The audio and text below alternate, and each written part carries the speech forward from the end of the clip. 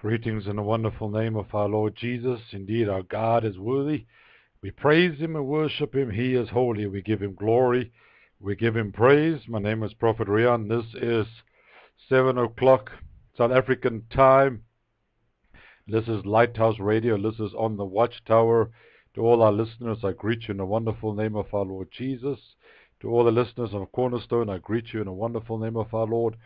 Wherever this word is being heard, wherever this word is being eventually downloaded or listened on, maybe as a podcast, as audio on demand, may the Lord keep you, may the Lord bless you, may His countenance shine upon you. Like I said, this is Lighthouse Radio, shining the good news of our Lord Jesus Christ, proclaiming the good news, proclaiming the gospel of the kingdom of heaven, declaring the truth of God, for the truth, according to John 8, shall set you free. No other truth shall set you free except the truth of Jesus.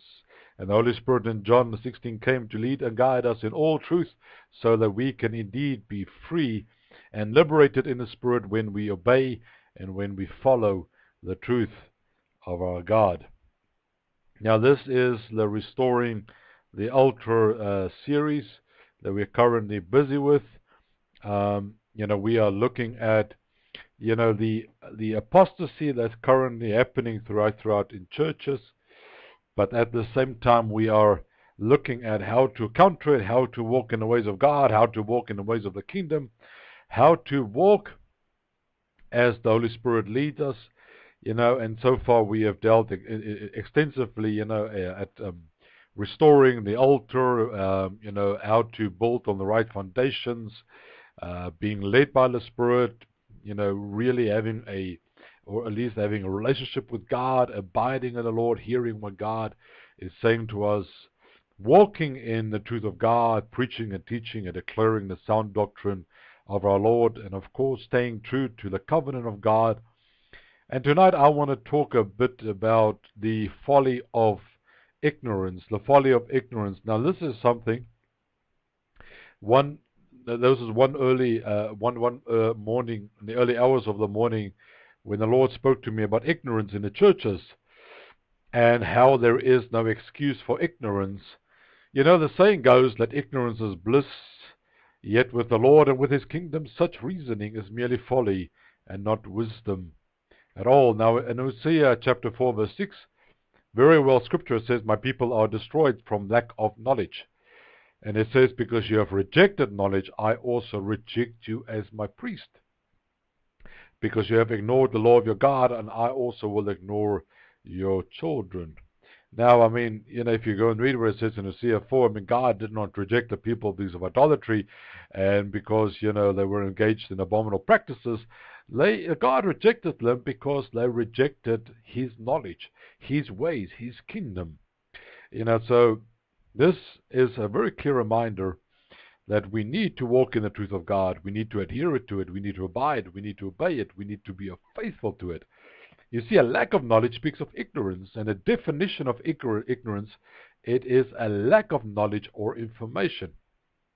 In Hosea chapter 3, the people were warned that they were being destroyed because they rejected the Lord's knowledge. The Holy Spirit, according to Isaiah 11,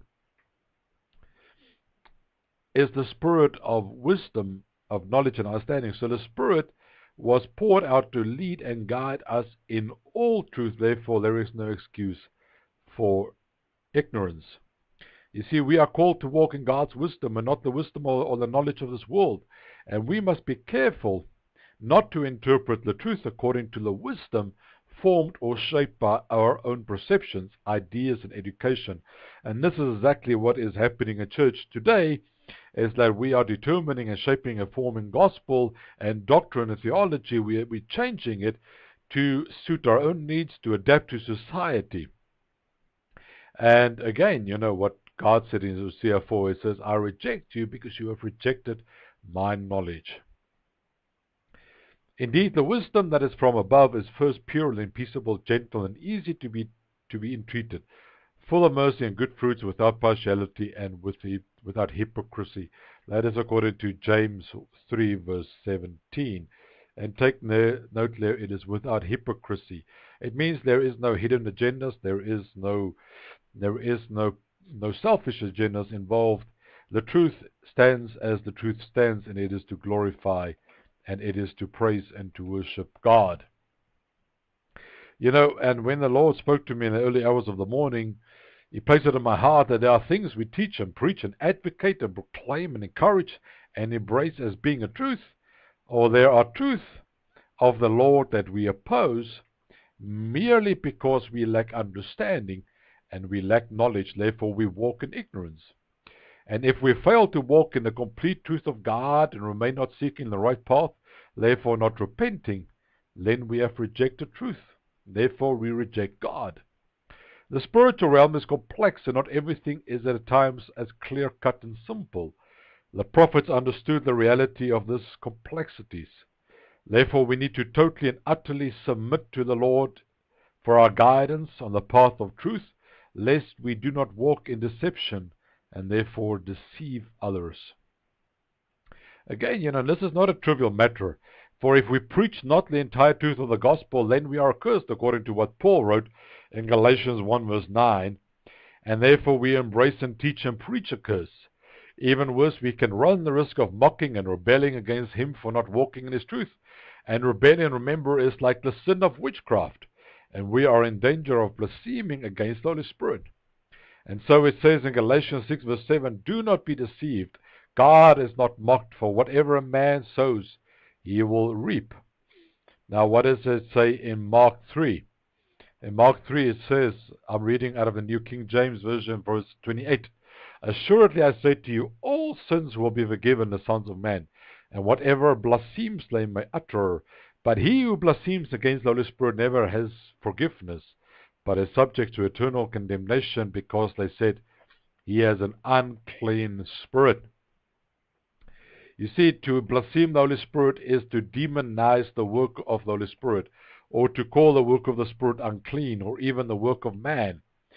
So today in churches there is still great ignorance regarding the move and the work of the Holy Spirit. And because of our ignorance, despite our best intentions, we can blaspheme even against the Spirit of the Lord. And we blaspheme against the Spirit of the Lord when we reject the truth as what the Holy Spirit comes to reveal and to teach us and to show us. Remember again, John 16, the Holy Spirit has come to lead and guide us in all truth. So when we reject that truth, then we ultimately reject the Holy Spirit. When we twist it, when we distort it, we reject the move of the Holy Spirit and we blaspheme against the Holy Spirit. One clear example of ignorance is, for example, tongues. I'm not talking about the gift by the heavenly languages, the earthly languages, but I'm talking about your prayer language. I'm talking about the prayer language that comes by, as the Holy Spirit speaks through you. So I am talking about the heavenly kind. Now, right now in churches that is being, speaking in tongues, it is being branded and regarded as being demonic, and it is called a profane fire. Again, well, for me, if millions of people are speaking in tongues, then they must all be demonized according to this point of view. And yes, I do agree, some people are just babbling, some people are pretending they can speak in tongues. But the reality is, this is a natural part and parcel of being filled by the Holy Spirit.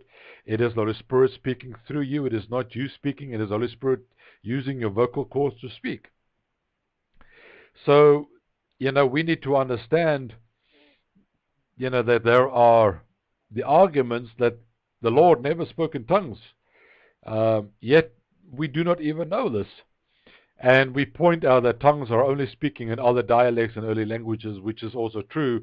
But like I said, in our ignorance, we now claim that this is all demonic or a work of the flesh. You see, this is but all ignorance, and so we grieve the Holy Spirit in our ignorance, and even blaspheme against the Spirit of the living Lord. So I keep on coming back to that chapter, to that scripture out of Hosea 4, where the Lord says, my people perish because of a lack of knowledge. But He says, because they have rejected the knowledge. So, if we reject the knowledge of God, and like I said, this is exactly what's happening in churches today. We reject the knowledge of God. We reject His truth. We reject the truth, the absolute truth of God. We add a personal twist to it. We try to distort it, manipulate it, to fit into our world, into our way of thinking, into our perceptions, into our culture, into our society. We do so not to offend people, but at the end of the day, all that you're doing is you're offending God and you're mocking God, and that you're blaspheming the Holy Spirit because you're rejecting the truth that He is leading us in. So all of this comes down to the work of the Holy Spirit, or the ways of God, or the ways of the kingdom. In our lack of understanding, we make erroneous statements and claims, even supporting such claims through misinterpreting scriptures. Reality is that there is great danger in ignorance, and ignorance comes from a lack of wisdom and knowledge from God that accumulates into true understanding. And so God is warning the church against being ignorant, for sometimes our arrogance and pride also fuels such ignorance. After all, we would love to be right, but to be right doesn't always mean we are walking in the truth. This is the time more than ever of Galatians 6 verse 4, which says, "But let each one examine his own work, and then he will have rejoicing in himself alone and not another." Then it says in verse 5, "For each one shall bear his own load." Indeed, we need to make sure in our walk with God that we do not walk in ignorance. We need to examine our own work. We need to examine what we are teaching, preaching, advocating, embracing. Is it what is right to us, but is it the truth of God? Are we truly walking in the truth of God, or are we walking in our own truth?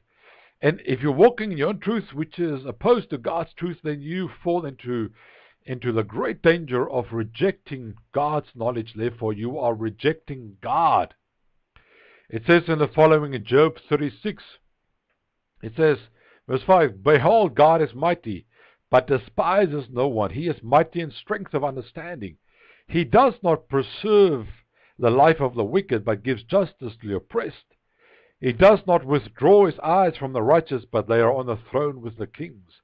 For he has seated them forever, and they are exalted. And if they are bound in fetters, held in the cords of affliction, then he tells them their work and their transgressions, that they have acted defiantly."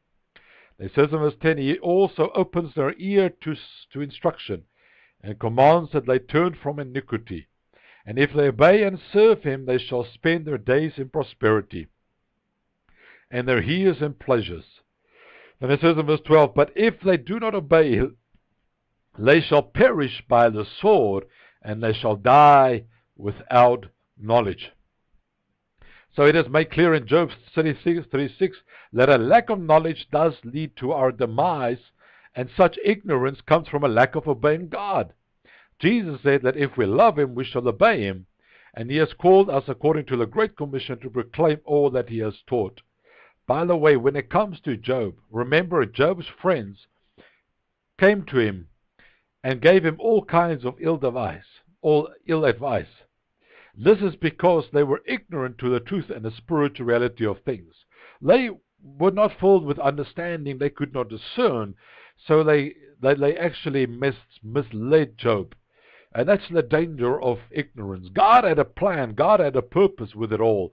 But they lacked insight. They lacked understanding and the wisdom of God, which is pure, which is without hypocrisy. Yet they tried to lead Job away from the truth in all their foolishness and all their lack of knowledge and understanding. So that is very important to understand. There is danger to our ignorance. The Lord is very serious that we need to start walking in wisdom, in true knowledge and understanding, lest we fall into the pit and trap of ignorance. Proverbs 5 verse 22 says, "The iniquities of the wicked ensnare him, and he is held fast in the cords of his sin. He dies for lack of discipline, and because of his great folly he is led astray." Indeed, our ignorance shall lead us astray if we wish to remain folly. If we remain walking the path of folly, therefore ignorance. You see, such ignorance will ensnare us and bring about spiritual confusion. Remember what it says in Psalm 1? Blessed is the man who walks not in the counsel of the ungodly, nor stands in the path of sinners, nor sits in the seat of the scornful. And then he says, but his delight is in the law of the Lord, and in his law he meditates day and night. You see, if we remain in the Lord and in his word, led by the Spirit, we shall then surely not be led astray down the path of ignorance, folly. Therefore we will not walk down a path of great danger, deceiving ourselves, deceiving others. Isaiah 56 verse 9 says, all ye beasts of the earth, come to devour. All ye beasts of the forest, his watchmen are blind. They are all ignorant, they are all dumb dogs. They cannot bark, sleeping, lying down, loving to slumber. Yes, they are greedy dogs, which never have enough. And they are shepherds who cannot understand. They all look to their own way, every one for his own gain. You know, of the 39 kings who ruled the northern and southern kingdoms of Israel after Solomon, only 5 did what was right in the eyes of God. So here Isaiah makes it clear that the leaders of Israel, the kings and even the priests, are ignorant, sleeping, slumbering, and seeking their own gain. So they do not understand, which speaks of ignorance. We must guard against ignorance. We must guard against pride and arrogance, seeking to twist God's truth for our own gain or profit. You see, we cannot merely advocate a truth for our own agenda if we are not sure of such a truth. This is dangerous. Isaiah warned the leaders that they were sleeping, lying down and loving to slumber. Remember what it says in 1 Thessalonians chapter 5, which is in context of the day of the Lord. And he says that we must not continue in our ignorance or arrogance. For indeed the day of the Lord is far closer than it was 2,000 years ago. So, you know, when Paul wrote in 1 Thessalonians 5, when he spoke about the coming of the Lord, you have to consider that this was 2,000 years, almost 2,000 years ago that he wrote it. Now we are far closer to the coming of the Lord. But it seems that in this time period, our ignorance, our lack of knowledge and discernment and understanding and wisdom has depreciated. It seems that we are no longer walking in the knowledge and the truth of God. You know, in that same chapter from verse 4 we read, but you, brethren, are not in darkness, so that this day should overtake you as a thief. You are all sons of light and sons of the day. We are not of the night nor of the darkness, therefore let us not sleep as others do, but let us watch and be sober. For those who sleep, sleep at night, and those who get drunk at night. Verse 5, but let us who are of the day be sober, putting on the breastplate of faith and love, and as a helmet the help of salvation. And that, of course, you know, again refers back to Ephesians 6 about the armor of God. So Paul urges us to keep walking as children of light, to be sober, to be alert. This, of course, all speaks of our spiritual condition, where we need to be ready for the Lord's coming. This also implies that we must strive towards holiness and grow in the knowledge and understanding of the Lord. You see, there is basically no more time to be ignorant, or to act ignorant, or even plead ignorance.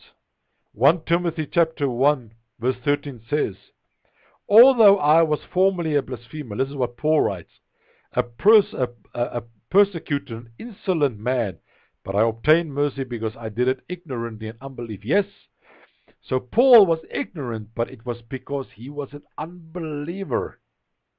It's important to understand. Surely, therefore, a child of God who is supposed to walk in spirit and truth must and should not be ignorant or walk in spiritual darkness. You know, you need to realize that when Paul was walking on the road to Damascus, when he met God, he was not yet a believer. He was not yet a follower of Christ.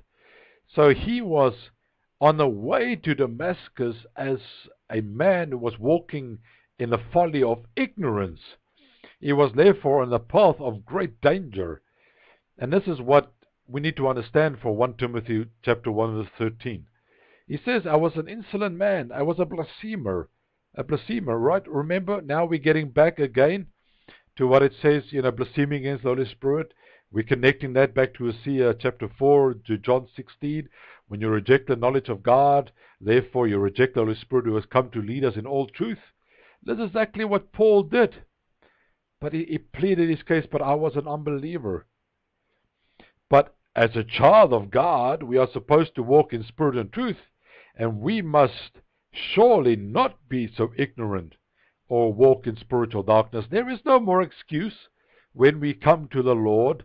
There is no more excuse when we seek the Lord. There is no more excuse when we abide in the Lord, when we are baptized in the Spirit. There is no more excuse to be ignorant. It is that simple. We need to walk in the ways of God, and we need to listen to what God says. Now, remember what it says in Hebrews 6, chapter 6. It says, therefore, leaving the discussion of the elementary principles of Christ, let us go on to perfection, not laying again the foundation of repentance from dead works and of faith towards God, of the doctrine of baptisms, of laying on of hands, of resurrection of the dead, and of eternal judgment. And this we will do if God permits. For it is impossible for those who were once enlightened. Remember, listen what is written here. It is impossible for those who were once enlightened and have tasted the heavenly gift and have become partakers of the Holy Spirit and have tasted the good work, the word of God, and the powers of the age to come, if they fall away, to renew them again to repentance, since they crucify again for themselves the Son of God and put him to an open shame.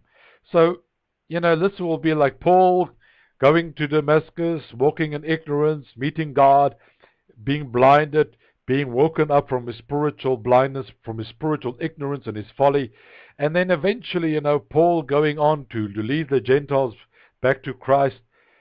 And then it will, Hebrews 6 speaks about, imagine what would happen if Paul decided, he was no longer going to be following God and he's going to become a heathen again. And this is what it says, that it's almost impossible for those who were once enlightened and have tasted the heavenly gift, to really come back to God.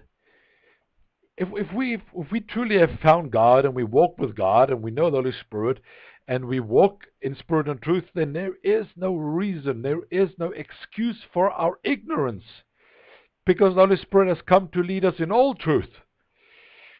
And the problem, therefore, is if we are not led in the truth of God, then that places question marks, behind our relationship with God. Are we truly baptized in the Spirit? Are we truly led by the Spirit? Because if we are truly led by the Spirit of God, then we will be led by the truth of God, therefore by the wisdom and the discernment of Isaiah 11, the counsel of God, and therefore we will not walk in the counsel of God, and we will not be speaking and teaching the gospel which is contrary to the truth of Jesus, and therefore we will not be accursed. Peter in the first epistle, he writes in the first chapter, he writes from verse 3, blessed be the God and Father of our Lord Jesus Christ, who according to his abundant mercy has begotten us again to a living hope through the resurrection of Jesus Christ from the dead, to an inheritance incorruptible and undefiled, and that does not fade away, reserved in heaven for you, who are kept by the power of God through faith for salvation, ready to be revealed in the last time.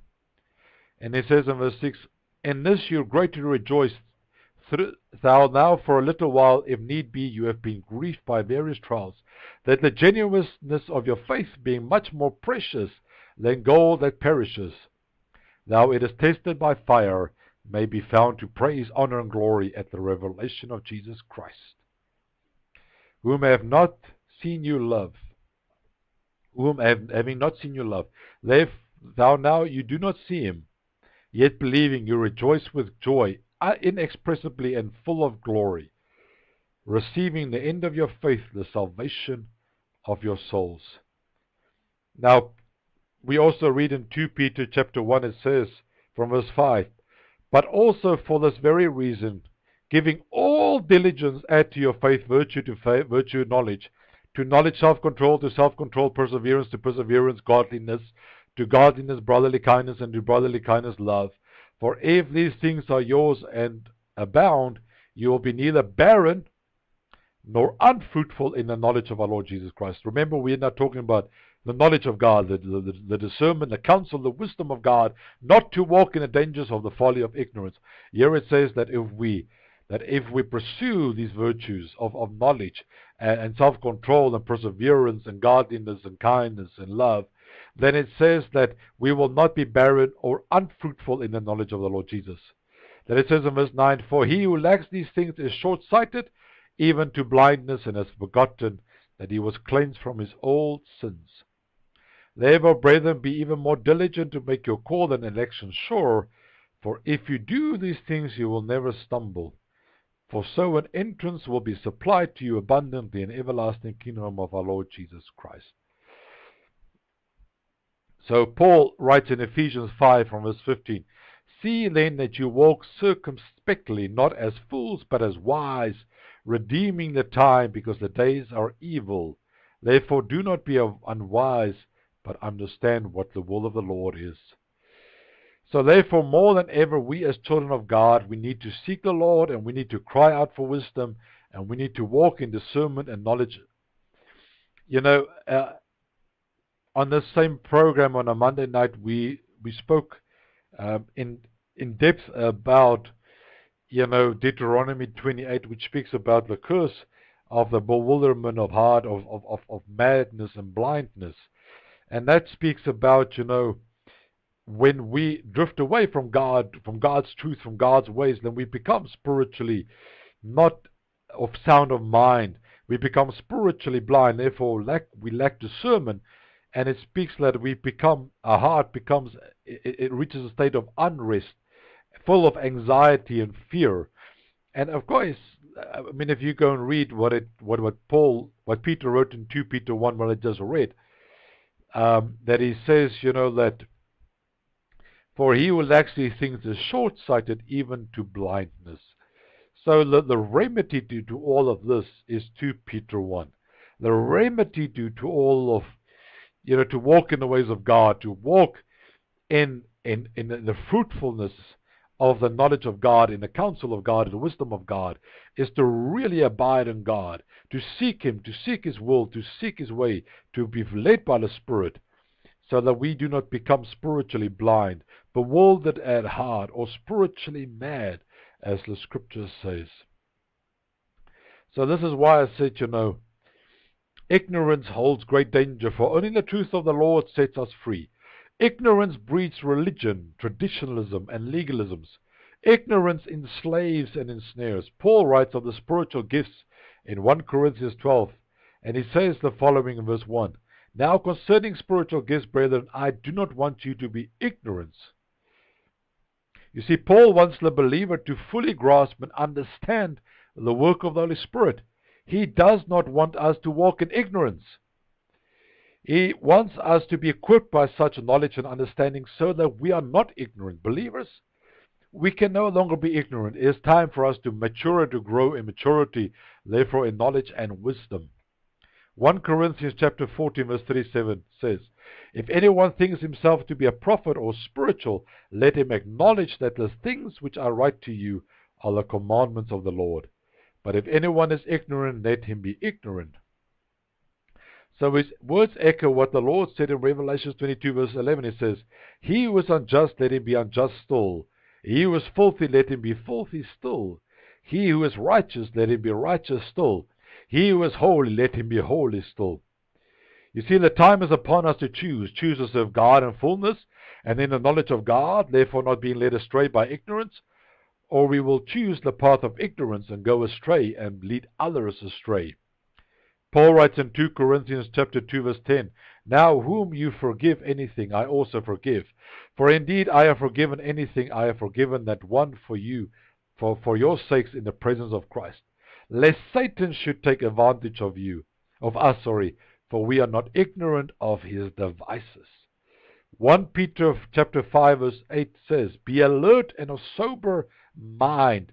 Your enemy, the devil, prowls around like a roaring lion, looking for someone to devour. You see, again, we find the call to be sober and to be alert.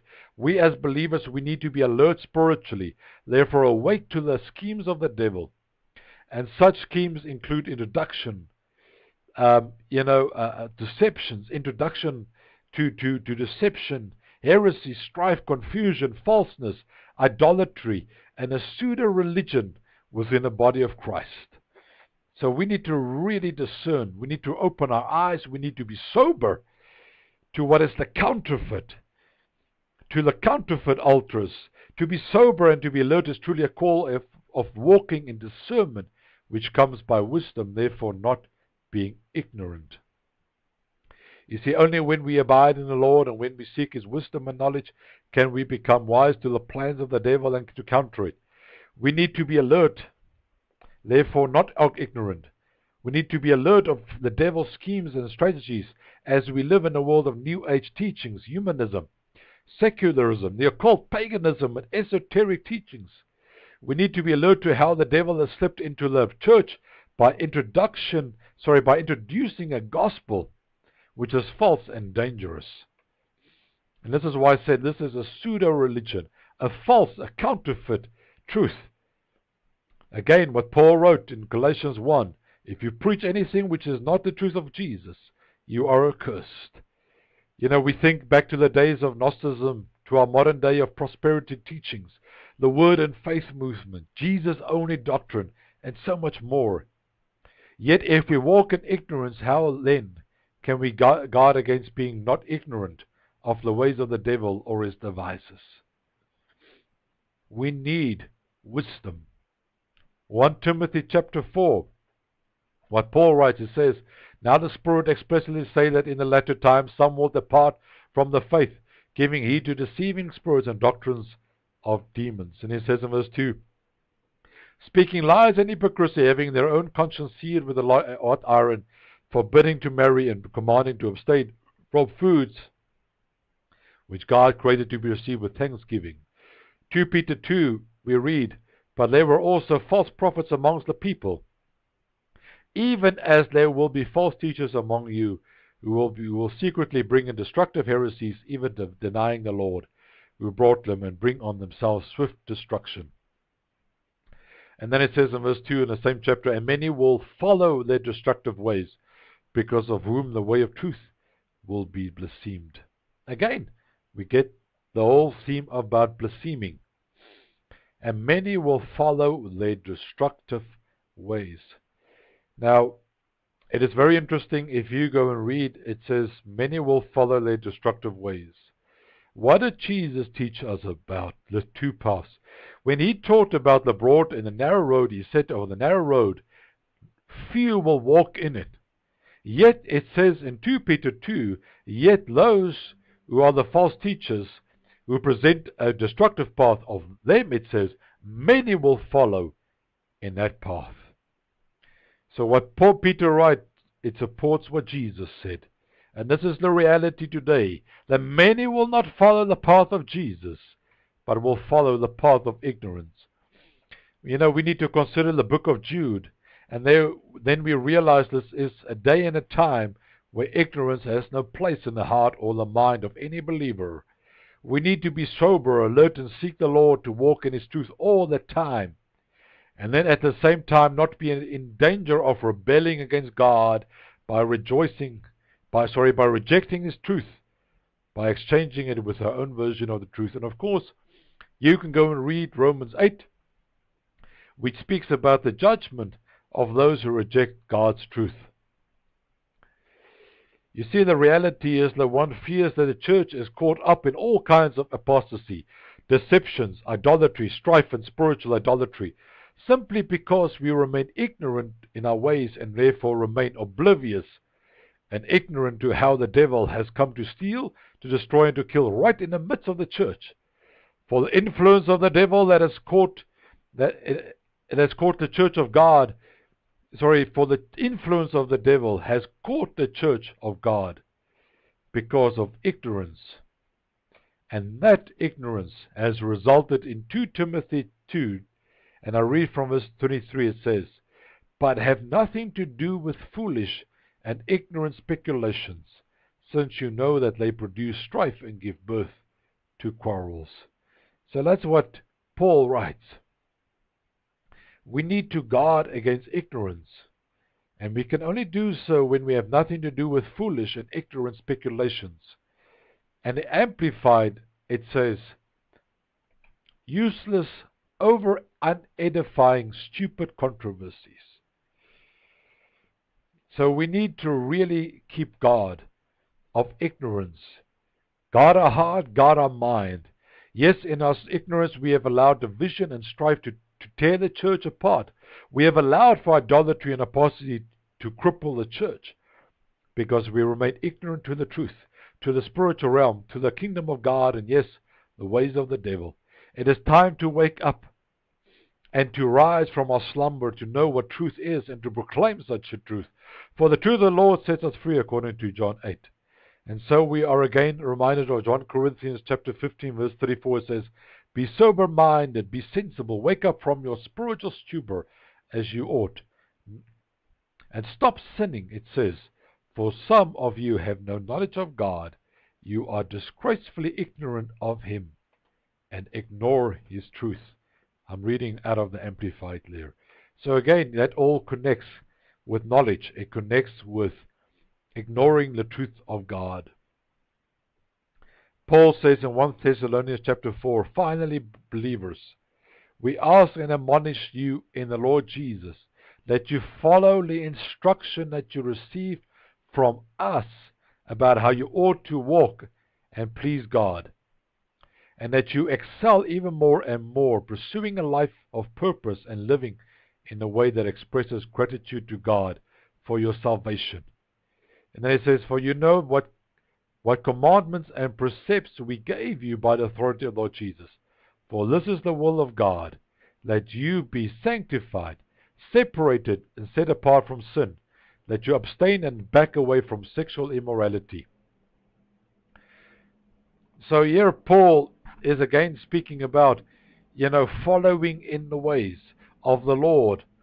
In that case, it was Paul reminding the believers that the first disciples, they walked with Jesus, and that's what they taught, that's what they preached, the gospel of the kingdom. They were not walking in ignorance. And it's so important that we remain on the path of God. The question is, do we truly know the way of God, or are we still ignorant of His will? Do we truly know His truth? And can we truly seek His kingdom and His righteousness above all else? You see, it is indeed His time to be set apart, sanctified from this world and from ignorance, so that we may walk in His glory and to the glory of our God.